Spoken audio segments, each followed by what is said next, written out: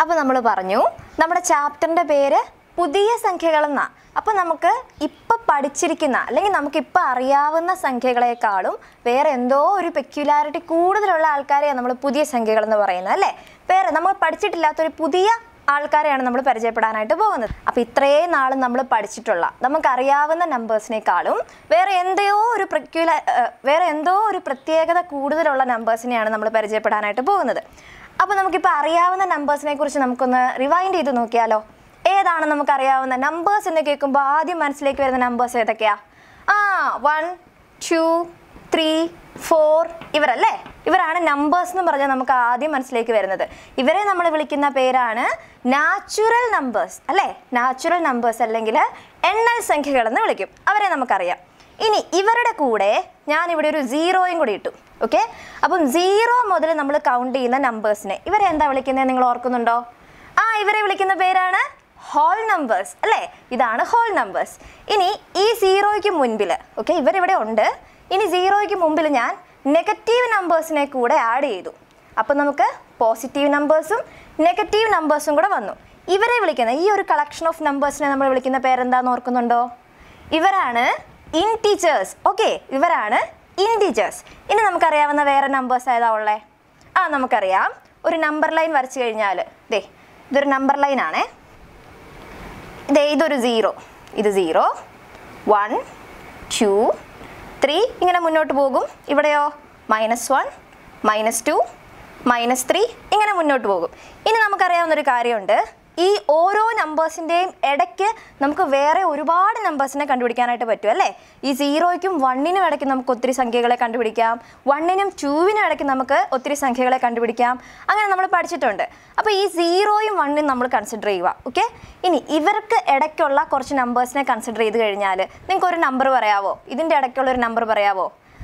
Okay, 1/8 ഇതിൻ്റെ ഇടയ്ക്ക് വരുന്ന ഒരാളാണ്. ഇനി 1/4 ഇതിൻ്റെ ഇടയ്ക്ക് വരുന്ന ആളാണ്. 1/2 ഇതിൻ്റെ ഇടയ്ക്ക് വരുന്ന ആളാണ്. ഇങ്ങനെ കുറച്ച് നമ്പേഴ്സിനെ ഇതിൻ്റെ ഇടയ്ക്ക് നമുക്ക് കണ്ടുപിടിക്കാനായിട്ട് പറ്റും. ഇനി ഈ 1നും 2വിനും ഇടയ്ക്കാണെങ്കിലോ 1 and 1/8, 1 and 1/4 ഇങ്ങനെ പോകുന്ന കുറച്ച് നമ്പേഴ്സ് ഇവരുടെ ഇടയ്ക്ക് വരുന്ന ആൾക്കാരാണ്. ഇങ്ങനെ P/Q, അതായത് ഇത് ന്യൂമറേറ്റർ. മേളിലുള്ള ആളെ നമ്മൾ ന്യൂമറേറ്റർ എന്ന് വിളിക്കും. താഴെയുള്ള ആളെ നമ്മൾ ഡിനോമിനേറ്റർ എന്ന് വിളിക്കും. ന്യൂമറേറ്ററും ഡിനോമിനേറ്ററും ഉള്ള നമ്പേഴ്സിനെ, അതുപോലെ ഒരു കാര്യം കൂടി ഉണ്ട്, ഈ ഡിനോമിനേറ്റർ എന്ന് പറയുന്നത് ≠0 ആയിരിക്കണം. ഇങ്ങനെയുള്ള നമ്പേഴ്സിനെ നമ്മളൊരു പേര് പഠിച്ചായിരുന്നു. ആരാത്? ഫ്രാക്ഷൻസ്. കേട്ടിട്ടുണ്ടോ? ഫ്രാക്ഷൻസ് എന്ന് കേട്ടിട്ടുണ്ടോ? ഓക്കെ, അതാണ് ഫ്രാക്ഷണൽ നമ്പേഴ്സ്. അപ്പം നമ്മളിപ്പോൾ natural numbers, whole numbers, integers, fractions, ഇനി നമുക്കറിയാവുന്ന നമ്പേഴ്സ് ആരാ? ഇവരെ നമുക്ക് ഡെസിമൽ ഫോമിൽ റെപ്രസെൻറ്റ് ചെയ്യാൻ നമ്മൾ പഠിച്ചിട്ടുണ്ട്. ഈ ഡെസിമൽ എന്ന് കേൾക്കുമ്പോഴേ നിങ്ങൾ ഓർത്തോണം, ഡെസിമൽസ് എന്ന് വെച്ചാൽ പോയിന്റ് വരുന്ന സംഖ്യകളില്ലേ, അവരെയാണ് ഡെസിമൽസ് എന്ന് പറയുന്നത്. അപ്പോൾ നമുക്ക് ഈ 1/2നെ ഒരു എക്സാമ്പിൾ പറയുവാണെങ്കിൽ ഈ 1/2നെ നമുക്ക് 0.5 എന്ന് റെപ്രസെൻറ്റ് ചെയ്യാം. അപ്പോൾ ഇത് കണ്ടോ, പോയിന്റ് വന്ന ഒരു സംഖ്യയല്ലേ ഇത്. ഇങ്ങനെ പോയിന്റ്സ് ഉള്ള സംഖ്യകളെ, ഇത് ഇങ്ങനെയല്ല കേട്ടോ ഇതിൻ്റെ കറക്റ്റ് ഡെഫിനിഷൻ, നിങ്ങൾക്ക് പെട്ടെന്ന് ഐഡൻറ്റിഫൈ ചെയ്യാൻ വേണ്ടിയിട്ട് ഞാൻ പറഞ്ഞതേ ഉള്ളൂ. പോയിന്റ്സ് വരുന്നവരെ നമ്മൾ ഡെസിമൽസ് എന്നാണ് വിളിക്കുക. അപ്പം നമുക്കിപ്പോൾ അറിയാവുന്ന നമ്പേഴ്സിനെ എല്ലാവരെയും നമ്മൾ പരിചയപ്പെട്ടു. ഇനി നമ്മൾ എന്നാ പഠിക്കുന്നത്? പുതിയൊരു നമ്പറിനെ കുറിച്ചാണ് പഠിക്കുന്നത്. അപ്പോൾ ആ നമ്പർ ആരാന്ന് നമുക്ക് നോക്കാം. ഓക്കെ, അപ്പോൾ ആ പുതിയ നമ്പറിലേക്ക് വരാനായിട്ട് നമ്മൾ ഇനി പറയുന്ന അപ്പോൾ ആ പുതിയ നമ്പറിലേക്ക് കടക്കുന്നതിന് മുമ്പ് നമുക്ക് പെർഫെക്റ്റ് സ്ക്വയേഴ്സ് നിങ്ങൾ കേട്ടിട്ടുണ്ടോ? പെർഫെക്റ്റ് സ്ക്വയേഴ്സ് അവരാരാന്ന് നോക്കാം. ഓക്കെ, അതെന്തിനാണ് നോക്കുന്നതെന്ന് ഞാനിപ്പോൾ പറഞ്ഞു തരാം കേട്ടോ. ഈ പെർഫെക്റ്റ് സ്ക്വയേഴ്സ് എന്ന് വെച്ചാൽ നമ്മുടെ ആദ്യത്തെ നാച്ചുറൽ നമ്പർ ഏതാ? 1. 1ൻ്റെ സ്ക്വയർ ഞാൻ എടുത്തു. ഓക്കെ, 1ൻ്റെ സ്ക്വയർ എന്താ?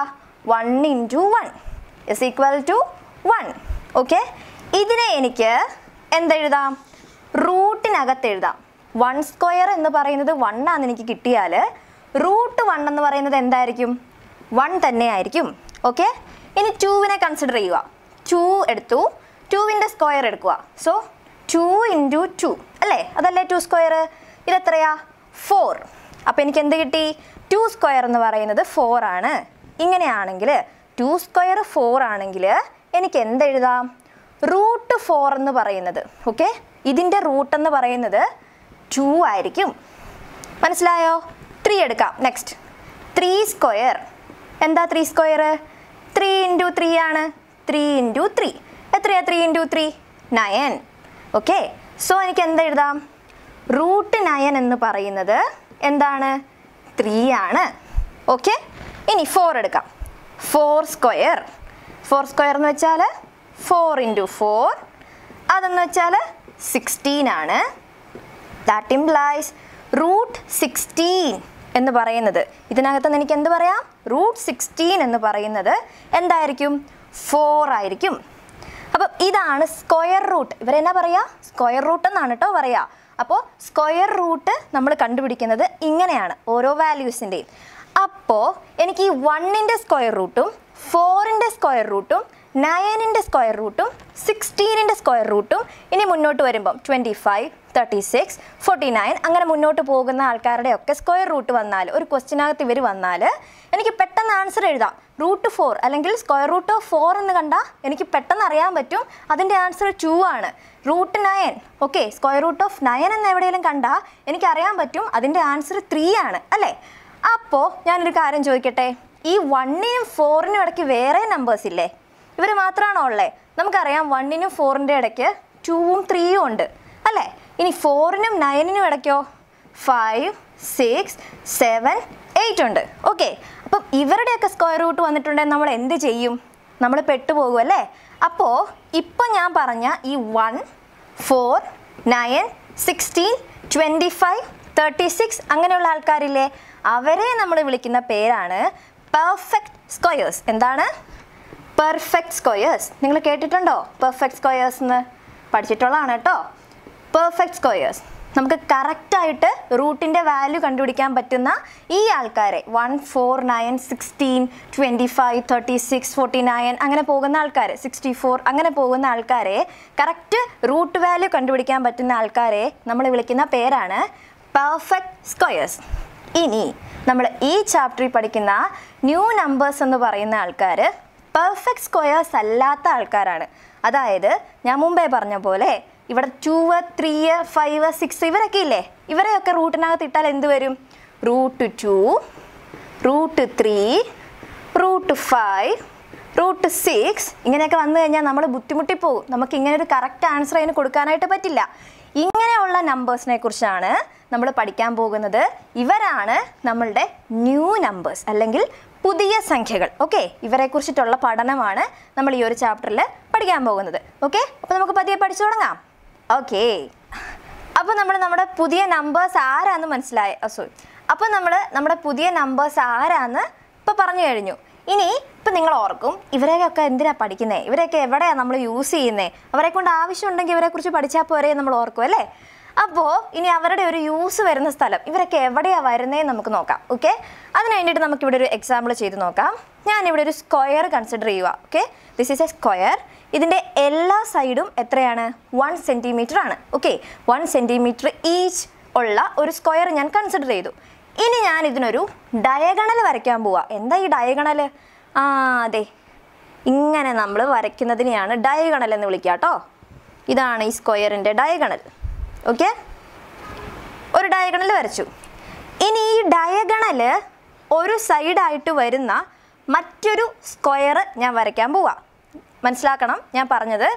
ഈ സ്ക്വയറിൻ്റെ ഡയഗണൽ ഒരു സൈഡായിട്ട് വരുന്ന മറ്റൊരു സ്ക്വയർ ഞാൻ വരയ്ക്കാൻ പോവാണ്.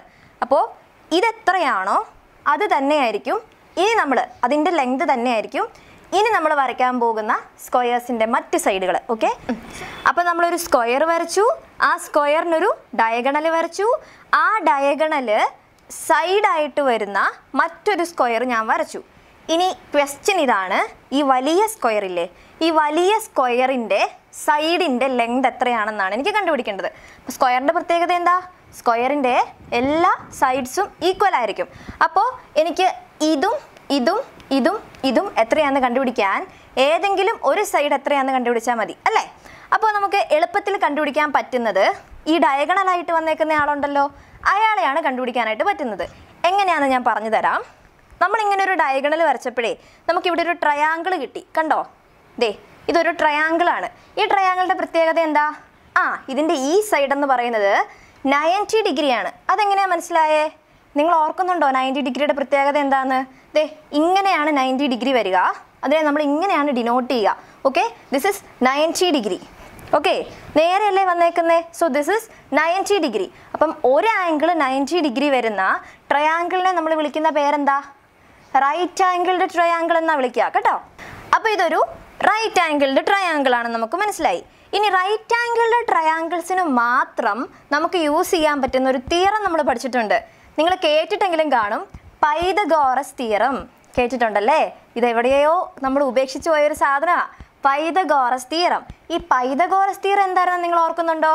അപ്പോൾ ഈ പൈതഗോറസ് തിയറം പറയുന്നത് ഒരു ട്രയാങ്കിളിൻ്റെ സൈഡ്സ് കണ്ടുപിടിക്കാനായിട്ടാണ് നമ്മൾ പൈതഗോറസ് തിയറം യൂസ് ചെയ്യുന്നത്. ഇനി അതെന്താണ്? ഹൈപ്പോണ്ടന്യൂസ് സ്ക്വയർ, അല്ലെങ്കിൽ എച്ച് എന്ന് എടുക്കുകയാണ് ഞാൻ ഹൈപ്പോണ്ടന്യൂസിനെ. Okay, ഹൈപ്പോണ്ടന്യൂസ് square is equal to altitude square plus base square. ഒന്നും മനസ്സിലായില്ലല്ലോ? ആരും പേടിക്കണ്ട, ഞാനൊരു റൈറ്റ് ട്രയാങ്കിൾ ഇവിടെ വരയ്ക്കാം. So this is A right triangle. Okay, right ട്രയാങ്കിളിൻ്റെ പ്രത്യേകത വൺ ആംഗിൾ 90 ഡിഗ്രി ആയിരിക്കും. ഇതിൻ്റെ ഹൈപ്പോണ്ടന്യൂസ് എന്ന് പറയുന്ന ആളാരാ?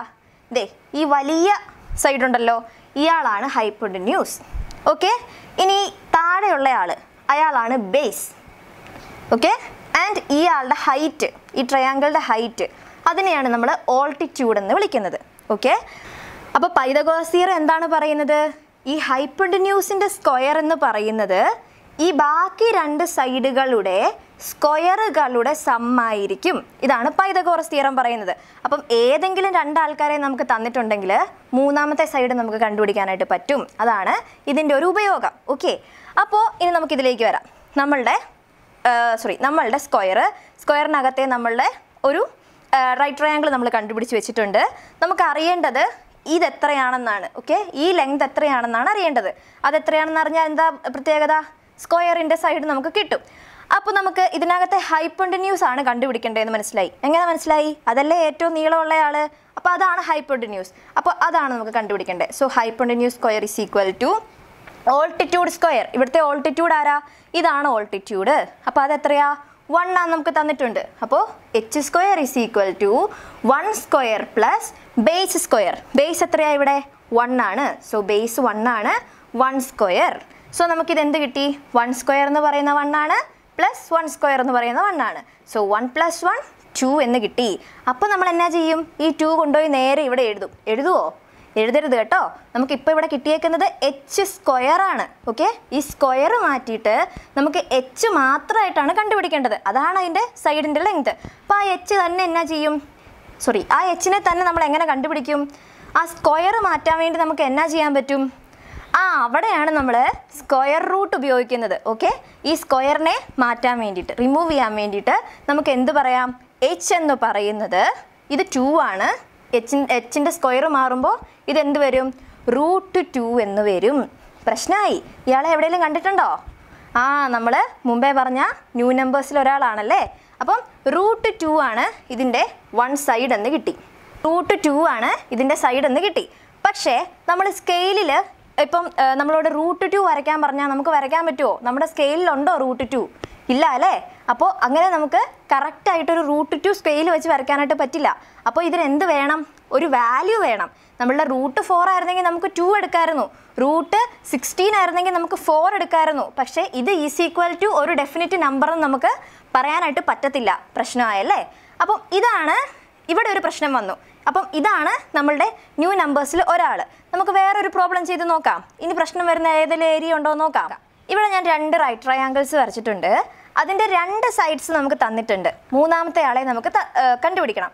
അപ്പോൾ ഒരു റൈറ്റ് ട്രയാങ്കിളിൻ്റെ 2 സൈഡ്സിനെ തന്നിട്ടുണ്ടെങ്കിൽ മൂന്നാമത്തെ സൈഡിനെ കണ്ടുപിടിക്കാൻ നമ്മൾ ഉപയോഗിക്കുന്ന തിയറമാണ് Pythagoras theorem. And Pythagoras theorem എല്ലാവരും ഓർക്കുന്നുണ്ടല്ലോ. H square is equal to A square plus B square, altitude square plus base square. Okay, ഇനി ഇവിടെ നമുക്ക് തന്നേക്കുന്ന ഇതിനെ ഞാൻ എ ബി സി എന്ന് വിളിച്ചു. ഓക്കെ, എ ബി സി എന്ന് വിളിച്ചു. ഇവിടെയും എ ബി സി എന്ന് വിളിച്ചു. എനിക്കിവിടെ തന്നേക്കുന്ന ആൾക്കാർ ആരൊക്കെയാ? ബേസിനെ തന്നിട്ടുണ്ട്, അതുപോലെ ഓൾട്ടിറ്റ്യൂഡ് തന്നിട്ടുണ്ട്. എനിക്ക് ഹൈപ്പോണ്ടന്യൂസ് കണ്ടുപിടിക്കണം. ഇത് വെച്ചിട്ട് പറയുവാണെങ്കിൽ ഈ ട്രയാങ്കിൾസിൻ്റെ പേര് വെച്ചൊന്ന് റീനെയിം ചെയ്ത് നോക്കാം. ഹൈപ്പോണ്ടന്യൂസ് ഇവിടെ ആരാണ്? ബി സി ആണ് ഹൈപ്പോണ്ടന്യൂസ്. അപ്പം according to Pythagoras theorem B C square is equal to A square, A എന്ന് പറയുന്ന ആളാരാ? Altitude, that is A C square. അപ്പോൾ എ സി സ്ക്വയർ പ്ലസ് ഇത് ബേസ് ആണ്, ബേസ് ഇവിടെ ആരാ? എ ബി ആണ്. Okay, A B square. Pythagoras theorem വെച്ച് നമ്മൾ ഇത്രയും എഴുതി വെച്ചു. ഇനി നമുക്ക് കണ്ടുപിടിക്കേണ്ടത് ആരെയാ? നമ്മുടെ ഹൈപ്പോട്ടന്യൂസിനെ അല്ലെങ്കിൽ ബി സി സ്ക്വയറിനെ, ബി സിനെയാണ് കണ്ടുപിടിക്കേണ്ടത്. ഓക്കെ, ഇനി ഇതിനകത്ത് നമുക്ക് അറിയാവുന്ന കാര്യങ്ങളൊന്ന് സബ്സ്റ്റിറ്റ്യൂട്ട് ചെയ്ത് നോക്കാം. ബി സി സ്ക്വയർ അങ്ങനെ തന്നെ നിൽക്കും, നമുക്ക് അറിയത്തില്ല ആരാന്ന്. എ സി എത്രയാ? എ സി എന്ന് പറയുന്നത് 1 ആണ്. So 1 square plus A B എത്രയാ? എ ബി എന്ന് പറയുന്നത് 2 ആണ്. So 2 square that is equal to 1 square 1 ആണ് പ്ലസ് 2 സ്ക്വയർ 4 ആണ്. That is equal to 1 plus 4 that is equal to 5. ഇവിടെ കൊണ്ട് പണി നിർത്തിയിട്ട് 5 ഇവിടെ എഴുതി വെച്ച് ഇറങ്ങി പോയേക്കരുത്, തെറ്റിപ്പോകും. നമുക്കിവിടെ കിട്ടിയേക്കുന്ന ബി സി സ്ക്വയർ ആണ്. നമുക്ക് കണ്ടുപിടിക്കേണ്ടത് ബി സി ആണ്. ബി സി ആണ് ആ സൈഡിൻ്റെ ലെങ്ത്. അപ്പോൾ എങ്ങനെ കണ്ടുപിടിക്കാം? ഇനി ഞാനതൊന്നുകൂടെ എക്സ്പ്ലെയിൻ ചെയ്യേണ്ടല്ലോ. സ്ക്വയർ റിമൂവ് ചെയ്യാൻ സ്ക്വയർ റൂട്ട് ഇടുക. ദാറ്റ് ഈസ് ബി സി എന്ന് പറയുന്നത് √5 ആയിരിക്കും. അപ്പോൾ നമ്മളുടെ ന്യൂ നമ്പേഴ്സിൽ അടുത്തയാൾ വന്നു. കണ്ടോ, 5 എന്ന് പറയുന്നത് പെർഫെക്റ്റ് സ്ക്വയർ അല്ലല്ലേ, അതുകൊണ്ട് നമുക്ക് √5ൻ്റെ കറക്റ്റ് വാല്യൂ കണ്ടുപിടിക്കാനായിട്ട് പറ്റത്തില്ല. അപ്പോൾ നിങ്ങൾക്ക് ഇങ്ങനൊരു ക്വസ്റ്റ്യൻ വരുവാണെങ്കിൽ നിങ്ങൾ √5 എഴുതി നിർത്തണം. ഓക്കെ, ഇനി നമുക്ക് അടുത്ത ക്വസ്റ്റ്യൻ നോക്കാം. അടുത്ത ക്വസ്റ്റ്യനകത്ത് നമുക്ക് തന്നേക്കുന്ന ആൾക്കാർ ആരൊക്കെയാ? ഹൈപ്പോട്ടന്യൂസ് തന്നിട്ടുണ്ട്, ബേസ് തന്നിട്ടുണ്ട്, ഓൾട്ടിറ്റ്യൂഡാണ് കണ്ടുപിടിക്കേണ്ടത്. അപ്പോൾ ഓടിയേക്കരുത് കേട്ടോ, പേടിക്കാനൊന്നുമില്ല. ഇത് തന്നെയാണ് നമുക്കിവിടെ യൂസ് ചെയ്യേണ്ടത്. പക്ഷെ നമ്മുടെ ഫോർമുലയ്ക്കകത്ത് ചെറിയൊരു മാറ്റം വരും. അത് നമുക്ക് ഇത് പഠിച്ചു വെച്ച് കഴിഞ്ഞിട്ടുണ്ടെങ്കിൽ ബാക്കി ചെയ്യാവുന്നതേ ഉള്ളൂ. സബ്സ്റ്റിറ്റ്യൂട്ട് ചെയ്യാം. അപ്പോൾ ബി സി സ്ക്വയർ എന്താ? ഹൈപ്പോട്ടന്യൂസ് അല്ലേ. ബി സി സ്ക്വയർ എന്ന് പറയുന്നത് 5 സ്ക്വയർ. ബി സി എന്ന് പറയുന്നത് 5 ആണ്. So 5 square is equal to A C. A C ആരാ നമുക്ക് അറിയത്തില്ല, അയാളെ നമുക്ക് കണ്ടുപിടിക്കണ്ടേ. സോ അയാളെ നമ്മൾ അങ്ങനെ തന്നെ എഴുതി. Okay, plus A B. A B ആരാ? 2 ആണ്. Okay, so this is 2 square എന്നെഴുതി. ഇനി നമുക്ക് എ സി സ്ക്വയറിനെയാണ് ഇതിനകത്തുനിന്ന് കണ്ടുപിടിക്കേണ്ടത്. അപ്പോൾ എന്നാ ചെയ്യണം? ആ കണ്ടുപിടിക്കേണ്ട ആളെ മാത്രം ഒരു സൈഡിൽ നിർത്തണം. ആ എ സി സ്ക്വയറിനെ ഞാൻ അവിടെ നിർത്തി. ഓക്കെ, ഇനി ഈ എ സി സ്ക്വയറിൻ്റെ കൂടെ കിടക്കുന്നയാളെ നമ്മൾ അപ്പുറത്തേക്ക് കൊണ്ടുവരാൻ വേണ്ടി പോവാം. ഓക്കെ, ഈ സൈഡിലേക്ക് കൊണ്ടുവരിക. ദാറ്റ് ഈസ് ഈക്വൽ ടു, ഇവിടെ ഒരാളുണ്ട് ഓൾറെഡി, അയാളെ നമുക്ക് അവിടെ എഴുതാം 5 സ്ക്വയർ. ഇനി ഈ ആളെ ഈ ഈക്വൽ ടുവിൻ്റെ ഇപ്പുറത്തേക്ക് വരുമ്പോൾ എന്ത് സംഭവിക്കും? മൈനസ് ആകും. ഈ പ്ലസ് മൈനസ് ആകും. So this is -2 square. Okay, so 5 square എത്രയാ? 25 അല്ലേ. 5 × 5 ആണ് 25. -2 സ്ക്വയറോ? 4. സോ 25 - 4 എന്ന് കിട്ടും. That is 21. ഇനി ഞാൻ നിങ്ങളെ പറഞ്ഞ് ബോറടിപ്പിക്കുന്നില്ല. നമുക്ക് എ സി ആണ് കണ്ടുപിടിക്കേണ്ടത്. സോ എ സി എന്ന് പറയുന്നത് ഇസ് ഈക്വൽ ടു √21 എന്ന് കിട്ടും. 21 എന്ന് പറയുന്നത് പെർഫെക്റ്റ് സ്ക്വയർ അല്ലല്ലേ. അപ്പോൾ ഇവിടെ എന്ത് പറ്റി? നമുക്ക് വീണ്ടും കറക്റ്റായിട്ടൊരു ആൻസർ പറയാൻ പറ്റാത്ത സ്ഥിതിയിൽ നമ്മൾ ഇവിടെ ഇങ്ങനെ നിൽക്കുക. അപ്പോൾ ഇങ്ങനെയുള്ള നമ്പേഴ്സിന് സൊല്യൂഷൻ കണ്ടുപിടിക്കലാണ് നമ്മളുടെ ഇനിയുള്ള ജോലി. ഓക്കെ, ഇനി ഒരു കാര്യം കൂടെ ഞാൻ നിങ്ങളെ ഓർമ്മിപ്പിച്ചോട്ടെ. നമ്മുടെ പൈതഗോറസ് തിയറത്തിനകത്ത് ഹൈപ്പോട്ടന്യൂസ് ആണ് കണ്ടുപിടിക്കേണ്ടതെങ്കിൽ, ആ സൈഡാണ് കണ്ടുപിടിക്കേണ്ടതെങ്കിൽ നമ്മൾ എന്നാ ചെയ്യണം? ബാക്കി 2 സൈഡിനെയും കൂടെ കൂട്ടണം, ആഡ് ചെയ്യണം. ഇനി ഹൈപ്പോട്ടന്യൂസ് അല്ലാതെ ബേസോ ഓൾട്ടിറ്റ്യൂഡോ ആണ് കണ്ടുപിടിക്കേണ്ടതെങ്കിൽ നമ്മൾ എന്ത് ചെയ്യണം? ഹൈപ്പോട്ടന്യൂസിൽ നിന്ന് തന്നിരിക്കുന്ന സൈഡ് മൈനസ് ചെയ്യണം. ഓക്കെ, അത് നിങ്ങൾ ഓർത്തേക്കണം കേട്ടോ. ഹൈപ്പോട്ടന്യൂസ് കാണുമ്പോൾ മാത്രമേ ബാക്കി 2 സൈഡിനെ നമ്മൾ ആഡ് ചെയ്യത്തുള്ളൂ. ബാക്കി ഓൾട്ടിറ്റ്യൂഡാണ് കാണേണ്ടതെങ്കിൽ എന്നാ ചെയ്യണം? ഹൈപ്പോട്ടന്യൂസിൽ നിന്ന് ബേസ് കുറയ്ക്കണം. ഇനി ബേസാ കണ്ടുപിടിക്കേണ്ടതെങ്കിലോ ഹൈപ്പോട്ടന്യൂസിൽ നിന്ന് ഓൾട്ടിറ്റ്യൂഡ് കുറയ്ക്കണം. സോ മൈനസ് ആണെന്ന് നിങ്ങൾ പ്രത്യേകം ഓർത്തേക്കണം. സോ ഈ ചാപ്റ്ററിൽ നമ്മൾ പഠിക്കുന്നത് ഇപ്പം നമ്മൾ പറഞ്ഞതുപോലെ പെർഫെക്റ്റ് സ്ക്വയേഴ്സ് അല്ലാത്ത, എന്നാൽ സ്ക്വയർ റൂട്ടിനകത്ത് വരുന്ന കറക്റ്റ് വാല്യൂ കണ്ടുപിടിക്കാൻ നമുക്ക് പറ്റാത്ത കുറച്ച് നമ്പേഴ്സ്, അവരെക്കുറിച്ചാണ് നമ്മൾ ഈ ചാപ്റ്ററിൽ പഠിക്കാൻ പോകുന്നത്. അവരെയാണ് നമ്മൾ ന്യൂ നമ്പേഴ്സ് എന്ന് പറഞ്ഞിട്ട് വിശേഷിപ്പിച്ചിരിക്കുന്നത്. ഇനി ഈ ന്യൂ നമ്പേഴ്സിൻ്റെ കുറച്ച് പ്രോപ്പർട്ടീസും കാര്യങ്ങളൊക്കെയാണ് ഈ ചാപ്റ്ററിൽ നമ്മൾ ഡിസ്കസ് ചെയ്യാനായിട്ട് പോകുന്നത്. ഓക്കെ.